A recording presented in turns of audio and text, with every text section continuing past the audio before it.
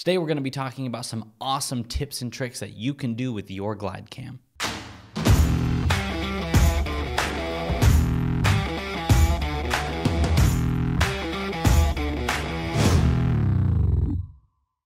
Hey everybody, welcome to another episode of Tomorrow's Filmmakers. My name is Justus, and now that you know how to balance your Glidecam, how to operate your Glidecam, and even the different types of shots that you can get with your Glidecam, now I would like to share with you some practical tips and tricks that I have learned over the years that will not only make your footage smoother, but will also help you on the day of shooting. So without further delay, let's jump right into it. Number 1, shoot in slow motion. If I am on a stabilizer, I am almost always shooting in 60 frames per second. And even if later I decide not to slow it down, you want to be able to have the ability to slow it down if needed rather than not be able to.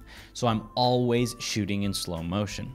And there's actually a few reasons why you would do this. And number 1 is that slowing down your footage actually makes it look smoother. For example, here is a shot that I slowed down to 40% of the original speed, and it actually looks pretty good. Well, in reality, this is the original shot in full speed. You can definitely see a lot of the swaying and the jitteriness, and it just doesn't look that good. But when you slow a shot down, you don't really notice the swaying that can sometimes happen with a Glidecam. So if you have some shaky Glidecam footage, or maybe there's an obvious sway, slow it down and it will take that movement away. And not only does it help with movement, it just looks better whenever you're on a Glidecam and everything is in slow motion. It just looks so much more cinematic. So I shoot everything in 60 frames per second whenever I am on a Glidecam. Number 2, warp stabilizer. Now, if you're not familiar with warp stabilizer, it's basically an effect in After Effects that you can put on your footage that digitally stabilizes your footage. Because some of the best Glidecam operators out there in the business right now have admitted that sometimes they add a little bit of warp stabilizer on it. Because even if your stabilizer is completely balanced and you're walking perfectly, sometimes things just happen and there's a little bit of sway or a little bit of jitteriness or a sharp movement, and there's nothing you can do about it. Even though you did everything perfect on the day of shooting, you look at your footage and, oh man, there's a little bit of movement in it. So there's nothing wrong with adding a little bit of digital stabilization and taking that completely out.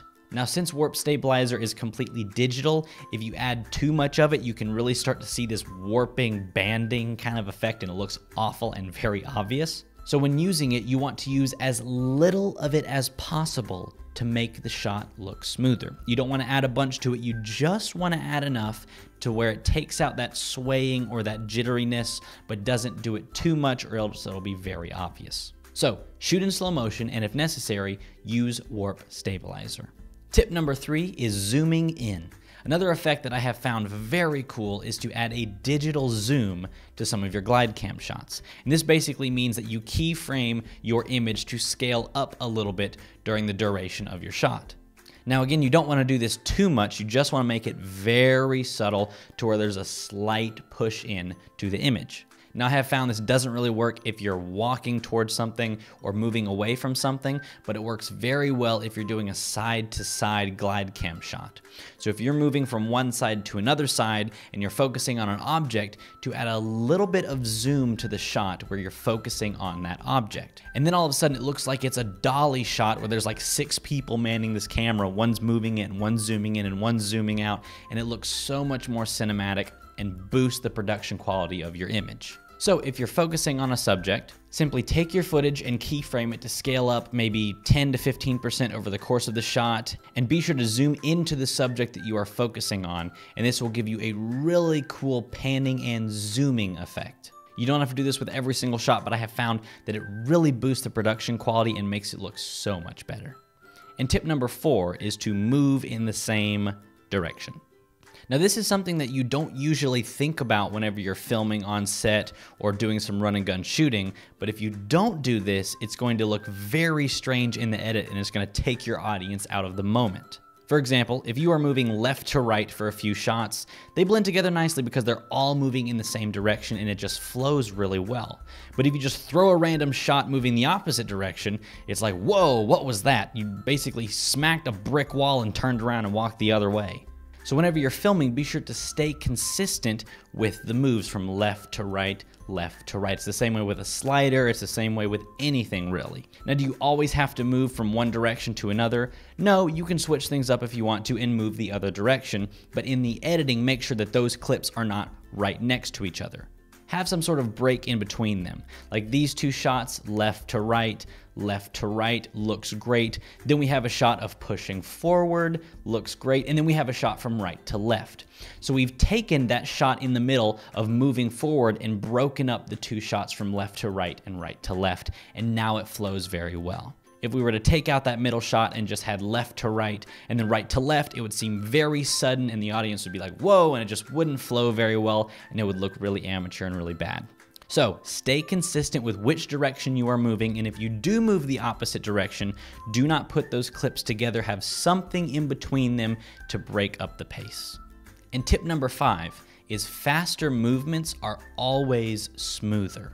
And what I mean by that is, I have had many times where I've tried to make a very slow crawl with a Glidecam, where the Glidecam is barely moving whatsoever and you are slowly walking forward. And I have found whenever you are moving that slow, it's very obvious to notice any sort of shaking or moving because the camera is barely moving forward at all.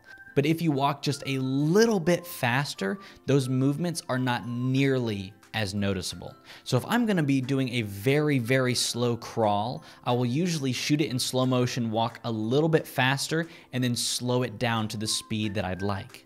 Because again, if you walk super, super slowly and barely moving at all, any movement whatsoever is going to be very noticeable. But if you walk just a little bit faster and slow it down, all of that movement is taken away.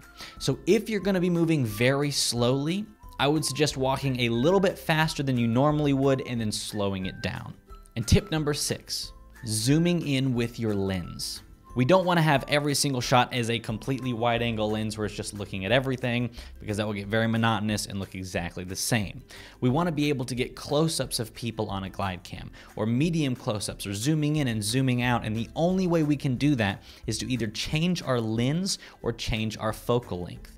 And as a lot of you guys know, if you change focal lengths on a lens, it will throw the Glidecam off balance. But there is one trick with doing that I have learned over the years that is so amazing, and I use it all the time. And that is to practice how many turns it takes on your Glidecam to offset the zoom. So if I have my 24 to 70 millimeter on my camera and the Glidecam is balanced perfectly at 24 millimeters, whenever I zoom into 70, it makes it front heavy and it leans forward. Well, I have practiced with this so much that I have learned that around 13 turns will make it balanced perfectly at 70 millimeters. So if I take the Glidecam and turn the back about 13 times, it is now balanced at 70 millimeters. So whenever I'm filming weddings and whenever I'm run and gun shooting and I want to zoom into something and get a different Glidecam shot, I don't want to have to take another lens on it and then have to balance the whole thing and do the drop test. All I have to do, zoom into 70, twist the Glidecam 13 times, and then boom, I'm ready to go perfectly balanced at 70 millimeters. So if you're going to go on a shoot, practice how many turns it takes to balance it properly whenever you zoom into certain focal distances. If you're going to be zooming from 24 to 70, how many turns does it take whenever you zoom into 70 to get it perfectly balanced? And then all you have to do is remember that whenever you're on set. And tip number 7, never walk sideways. So if you're tracking a subject or moving from left to right with your stabilizer, what you don't want to do is face your subject and then walk sideways. This is going to make your Glidecam very jerky, very jittery, and not be smooth at all. What you want to do is always walk in a straight line.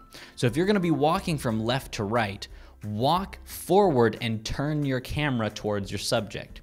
You always want to be walking in a forward direction because this will give the most absorption in your legs and be able to get the smoothest shot possible. So never try to walk sideways. You're going to trip over your feet. It's not going to be smooth. Walk forward and turn your camera in the direction that you want it to go, and that will give you the best looking shots. And last but not least, my final tip, and it's actually probably one of the most important, and that is to practice. I've been using film equipment for so long, and I have been using stabilizers for years, and I would go as far as to say that stabilizers are one of the most difficult things to learn because they are one of the pieces of film equipment that actually require hours and hours of practice to get it to look right. Because you buy a slider, you stick your camera on the slider, it looks great, a dolly, a tripod, even a gimbal. I mean, they all look really good right out of the package. But this piece of film equipment literally takes practice to be able to get it to look right. So if you're trying all these different shots and it's just not looking good and it just always has sway in it or all these different types of things, you have to keep practicing if you want it to look good. So don't stop practicing with this. Take all of these tips that I've shared with you guys, go out on the field and try these things over and over again until you get it perfect and until you are confident in your stabilizer. So I hope this has really helped you guys out and that you've enjoyed it and learned a lot. Definitely grab your stabilizer, go practice with it. And if you want to know more about filmmaking and videos like this, check out tomorrowsfilmmakers.com. We have over 40 hours of content and new episodes coming out every single week that you do not want to miss. Also, be sure to check out our completely free 1-hour webinar in the notes below on my proven method to become a professional videographer. It is a jam-packed 1-hour webinar that you do not want to miss. So again, I hope that you guys have learned a lot. Keep filming, and God bless.